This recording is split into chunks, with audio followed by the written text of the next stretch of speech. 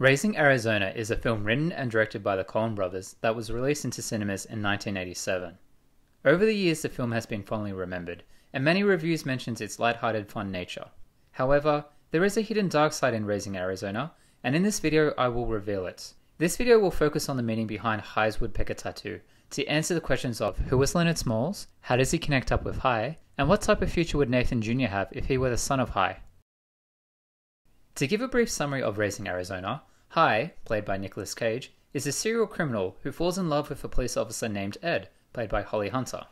The two marry and find out that they are unable to conceive.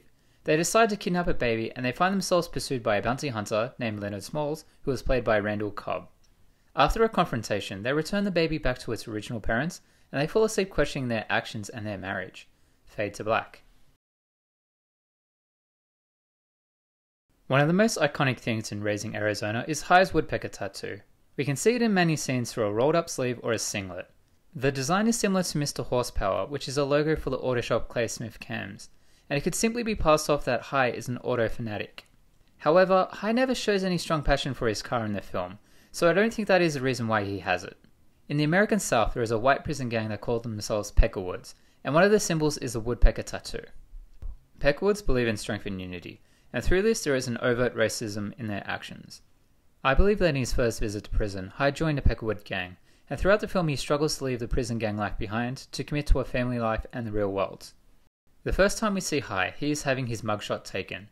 In this shot his sleeves are down, and we can't see his upper arm, so we can't tell if he has a tattoo yet. I believe that he doesn't have it yet, because in the following montage, after he has experienced prison life, we can see him purposefully rolling his sleeves up and proudly displaying the tattoo and his affiliation. Now it would be very obvious to determine the meaning behind that tattoo if other inmates spotted it in the film. However, we aren't shown this, but we are given a very slight hint of Hi, Gale and Evil being in a Peckerwood gang together. This occurs when the two brothers break out of jail and they visit Hi late at night. We don't get to see Hi open the door, but we do get to hear their reunion, which infers that the importance is in what they are actually saying. We hear Evil say, The very first thing that he says to Hi is by calling him an old woodpecker. This reinforces the idea that Hi is in a Peckerwood gang and his membership is a priority to the brothers. In reality, the identity of Peckerwood gangs is derived through their thoughts of supremacy over other races and hence racism. I believe that the Coens purposefully avoided obvious racism in the film so that the audience would be more sympathetic to Hi. In fact, in the film Hi doesn't associate with black people at all, as he has no friends or colleagues who are black. There is only one time in the film that we do see him speak to a black person, and this is when he is forced to in the confinement of his prison cell.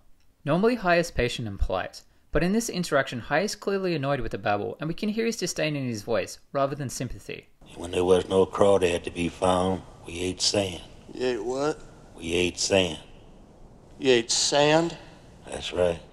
Also, when he shares his cell with a black character, it's when he realizes, Yeah, the joint is a lonely place after lockup and last out. Hi might be referring to prison as a lonely place because he is separated from society. But by doing this, he has completely disregarded his cellmate's company and comradeship. I believe that he's ignoring his cellmate on purpose because of the Peckerwoods gang's racism ideal. What leads me to think that this tattoo is gang related is because Hi always covers it up when he's trying to make it in the outside world. We can see this when he hides it from the parole officers so that he can be released to marry Ed. At his job he wears overalls. At the adoption agency he wears a suit, and when he meets respectable friends he wears a collared shirt with the sleeve down. These are all situations where it is not socially acceptable for him to have been in a prison gang. However, when he is at home with Ed or his prison friends, he is relaxing and he has his sleeve rolled up. It seems like Hi is a useless criminal as he continually gets caught. However, there are moments in the film where we see that he's not completely inept at stealing. And I believe that when he does get caught, he is doing it purposefully, so that he doesn't have to deal with reality and he can go back to the gang in prison who are his de facto family. This is why he never brings a loaded gun, and why he always seems to bungle his crimes. After he is engaged to Ed, we think that he's a changed man for a bright future, and that he'll leave his criminal ways in the past. In his imagination, however, he still can only visualize Ed taking his mugshot, suggesting that he'll be back in prison soon again.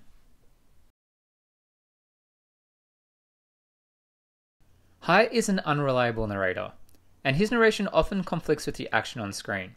In fact, if you study him closer, you can see that he's an outright liar. There are times where we know for sure that he is telling lies. But there's a spirit of camaraderie that exists between the men, like you find only in combat, maybe. or on a pro ball club in the heat of a peanut drive. What's the matter? I'm sorry, honey. It just didn't work out. What do you mean it didn't work out? Well, they started crying and... No, the babies weren't crying at all. They're fugitives, Hi. How are we gonna start a new life with them around? Well, now, honey, you gotta have a little charity. You know, in Arab lands, sit out a plate. Promise just a day or two. Tonight and tomorrow tops. Despite what Hi says, the two brothers end up staying longer, and this is the reason why Nathan is stolen from them. Biology and the prejudices of others conspired to keep us childless. Our love for each other was stronger than ever. At this point in the film, Ed can barely even look at Hi. Since they are unable to have a child, their marriage is in trouble, and they will most likely divorce unless there is a drastic change.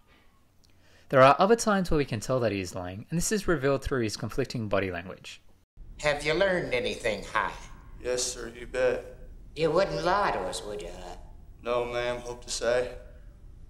Okay, then. In that shot, we could see Hi rolling his eyes and sarcastically smiling at the parole officers. He is not telling the truth at all. As the narrator and protagonist of the film, Hi is only telling us what we want to hear, but instinctively we give him the benefit of the doubt. And this can be seen at the start of the film. Hi implies that the kidnapping was a shared idea, and that the couple arrived at the decision in unison. However, there are numerous moments where we can see that he was never on board with the idea at all. One revealing moment of Hi's true thoughts on the kidnapping can be seen at the end of the opening montage. It's an exciting scene, the music has been building, and in narration Hi has revealed a plan that will thrust the film forward. However, if we study his body language, we can really see what he thinks of the plan. Hi petulantly closes the door and sits in the passenger seat. This suggests from the onset that he doesn't want to go, he doesn't want anything to do with Nathan Jr., and is only committing to the kidnapping for other reasons. I believe that he is only doing it in hopes that it will keep his wavering marriage together. There are other instances in the film where we see that Hi doesn't care for fatherhood, nor does he care about Nathan Jr. that much. When he watches the poorly behaved children, he replies, Shit, man! Loosen up! What's the matter? Don't you get it? No, Glenn, I sure don't. when he is asked for Nathan Jr.'s name, in a panic he says, Say, that reminds me. What you gonna name it? Ed. Ed Jr. But I thought you said it was a boy. Logically, it would have made sense to name the boy after himself, but he instinctively has refused to take ownership of the baby. Later in the film, when he is offered to participate in the brothers' crime spree, he says, Boys, it's a kind offer, but just guessing I'd just up and leave Ed. Well, that'd be pretty damn cowardly, wouldn't it? In this moment, Hi hasn't considered Nathan at all, and once again it shows that he's not a priority in his life. When they are taking a family photo, it asks him for his commitment, and Hi's face is forever frozen in an awkward realization of his obligations. Now, you gonna help, aren't you? How's that, honey? Contribute to the management of the child. Just quiet evenings at home together. You can count on it, honey. Everything decent and normal from here on out. Where's the Bob here, honey?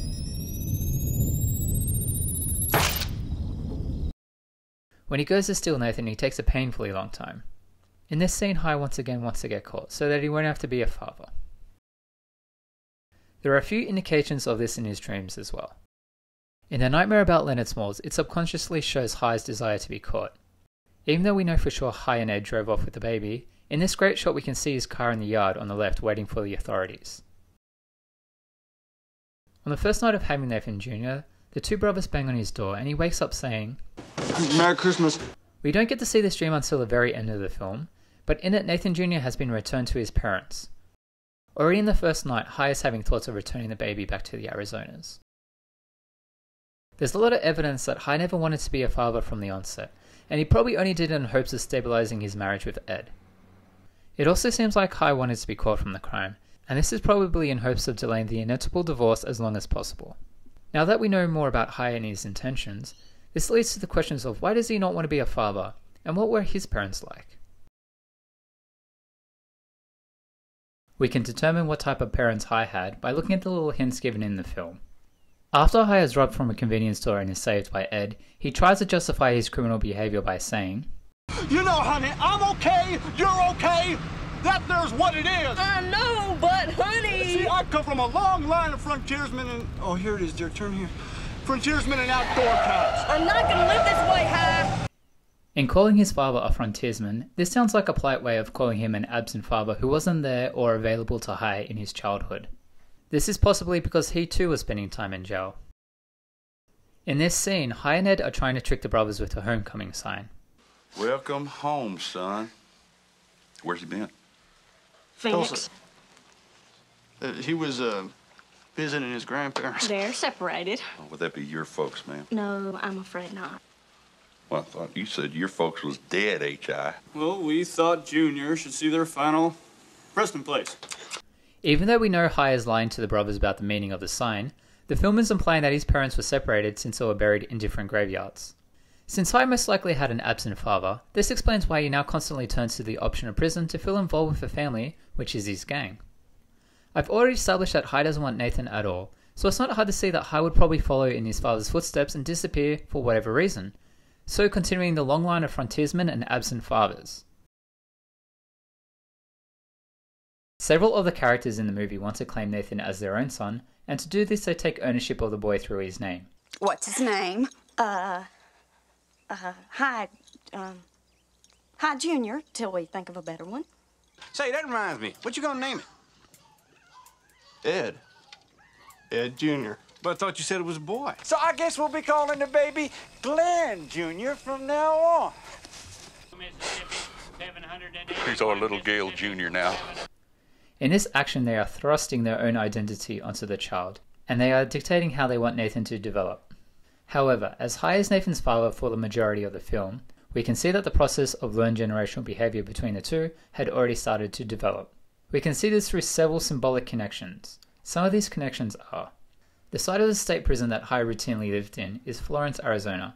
This also happens to be the name of the mother that Nathan was conceived in. When Hi was having his first nightmare about Leonard Smalls, he wakes up to find that Careful rise. Well, he's alright. He's just having a nightmare. the two characters were sharing a nightmare at the same time. It's also interesting to see that the comforting song that Ed is singing to Nathan was used as a theme of the background music in Hi's nightmare. This song is supposed to comfort Nathan, yet it torments Hi at the same time, and this suggests that Ed's love for Nathan is a real source of his nightmares. In the montage of Hi writing his letter, we can see several shots dissolve in and out of characters. In this shot we see Nathan and Hi dissolve into each other. This symbolically reinforces that the two characters share a bond, and it may even suggest that they are replaceable with each other. This can be deduced because Nathan has usurped Hi's position in bed. Another film technique that shows the bond between the two is them sharing a similar camera angle. In these two shots we can see them both being vulnerably dragged out from something. In these actions they are starting to share the same experiences. Would Nathan have a bright future if he was the son of Hi? Most likely not. With the mentioned symbolic connections, it shows that Nathan and Hi share a bond, and in this bond Nathan had already started his process of learning from Hi, and he would have joined the long line of frontiersmen. Furthermore, the film demonstrates Nathan's potential criminal future through the following quotes. He's a scandal, honey. He's a little outlaw. No, he's a good boy. But he ain't too good. You can tell by that twinkle in his eye. We felt the institution no longer had anything to offer us. My Lord, he's cute. He's a little outlaw. You can see that, Hi. Both Hi and Gal recognize Nathan's criminal past in front of him. Also, later in the film, Leonard Smalls says, "What a find an outlaw you call an outlaw." In this quote, is he referring to catching Hi here, or catching the future outlaw Nathan? And even Dot recognizes this by saying, What do you do? Just fly straight down from heaven. Well, You're going to send him to Arizona State. is she referring to Arizona State School, or could she be referring to Arizona State Prison? When Nathan first arrives to the domicile, there's a homecoming sign up for him. This can be connected up to when Hi says, Can't say I was happy to be back inside, but the flood of familiar sights, sounds, and faces almost made it feel like a homecoming. Nathan's new home will be his new prison, and he will learn how to behave under the gang leader Hi. Nathan's prison homecoming is even commemorated with a photo, and this is symbolically his very first mugshot. We can see that the family camera is set up like the one in the police department, and when the photo was taken, we see that Nathan has even turned to the right. No, it doesn't seem like there's a bright future for Nathan, and he'll most likely stumble into High's criminal path. This is because it's very likely that High will be in prison for committing another crime, and Nathan will perceive this as a natural course of events. But even if High manages to avoid the temptations of prison life, we can see that he still has the intentions of Nathan falling into his Peckerwood gang. This is demonstrated through Nathan receiving his own symbolic woodpecker tattoo. Now, of course he can't tattoo a baby, and the film doesn't show this, but instead the film demonstrates High's intentions in this scene. In this scene we can see a blanket with a woodpecker on it right under High's chair. This blanket is intended for Nathan because of its colourful design, but also it's prominent in this shot where the director strategically placed it right next to the instructions for the baby. This blanket is High's instructions and intentions for Nathan. If he's going to be stuck with raising Nathan, he's going to teach him and normalise the goal of him joining a Peckerwood gang. Now that I've looked at High's family background and I've established his intentions in the film, I can address the question of who is Leonard Smalls. We don't know much about him, but we do know that he shares the same woodpecker tattoo as High, and it could be argued that he was a member of the Peckerwood gang who was released from prison before High entered it. This would explain why High apologizes to him after he pulls the grenade pin. However, Lenny appears in one of High's nightmares before he meets him, and because of this his character is largely symbolic and we need to determine what he represents. I believe that Lenny is a physical embodiment of High's desire to leave parenthood and turn back to crime. Lenny is introduced into the film the same night High steals Nathan. High quickly realizes his dread of fatherhood is correct, and this is further amplified when the two brothers turn up, reminding him of his gang. He soon falls asleep, and the narration over his dream is purposefully misleading, as he tries to trick us into believing that he wants to be a father, but we know that this is a lie. High is not actually scared of Lenny, but rather is fighting the appeal of becoming Lenny. When he wakes up, he has a horrible day meeting respectable friends, and his urge for crime is too strong, and he turns back to robbing a convenience store. Ed saves him, but reprimands his actions. That son of a bitch. Still, the urge is there, and later that night he decides to take up the brothers' offer to return to their gang. And he writes a letter expressing his criminal desires and intentions to Ed. This is the very night that we see Lenny first approaching the domicile. On the surface of the film, Lenny should have logically have entered and taken Nathan then, yet he doesn't. This is because Lenny symbolically represents High's desires resurfacing. As High falls asleep writing the letter, we see a shot of Lenny resting and there's a baby crying in the background. This shot represents Nathan crying in the middle of the night and needing help, and High's newly returned criminal nature happily ignoring him. When day breaks, the plan falls apart almost immediately as the two brothers betray him. High decides to turn away from the Peckerwood gang and he wants to fight for Nathan and Ed. In the climax of the film, we see him physically fighting Lenny. His desire to turn back to crime is relentless and grabs him strong. We can even see his head being battered back and forth, just like when he was originally dreaming and trying to fight the appeal of Lenny. But in the end of this fight, High manages to defeat him and kill it. The reason why he wins this time is because in this fight he has a purpose of fighting for and protecting Ed. We can see Ed wearing her police uniform. This is unusual because at this point in time in the film she wasn't a police officer. And also when she found out that Nathan was stolen from her, she was wearing a different outfit. Ed changes into her police uniform, and this is a symbolic guide for High. If High wants to stay in his marriage and hence family life, he must choose to live his life within the law, and must destroy his law-breaking behaviour, which he does. It seems like the film has been building up to a happy ending that we all want to see. Even though High and Ed's marriage is still troubled, this is still something that can be resolved. But when we study High's final dream, not everything may be as it seems.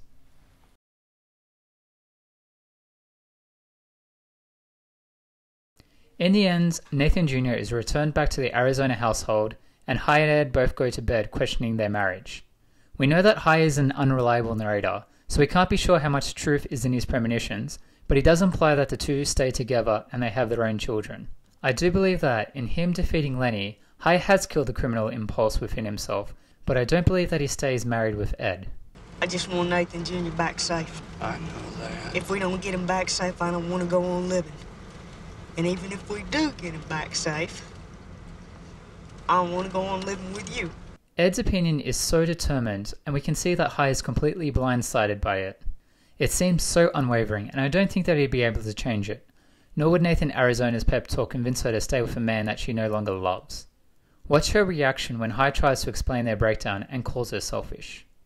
I think the wife and I are splitting up. Her point is that we're both kind of selfish and unrealistic. Furthermore, there is also the problem of her being barren, and this is another barrier to Hai's dream coming to fruition. I believe that Hai is having a dream about himself, but the lady in it isn't Ed. We never see her face in his dream, so she could be anybody. When Hai's future daughter enters, she acknowledges Hai as dad, but she skips saying mum, to whom we presume is Ed. Kids or the grandkids. And I don't know. This symbolically suggests that our presumption is incorrect, and the woman in front of us is not Ed. Near the end of the dream, the two stand next to each other and hug. In this shot, their height difference isn't that large. But if we look throughout the film, Hai and Ed do have a huge height difference. Also, one of the most unusual lines in narration is at the start of the film. I don't know how you come down on the incarceration question, whether it's for rehabilitation or revenge, but I was beginning to think revenge is the only argument that makes any sense. Perhaps the best revenge he could take is by settling down and having children with somebody else. I hope you've enjoyed my video. If you did like it, please rate, subscribe and share. Thank you.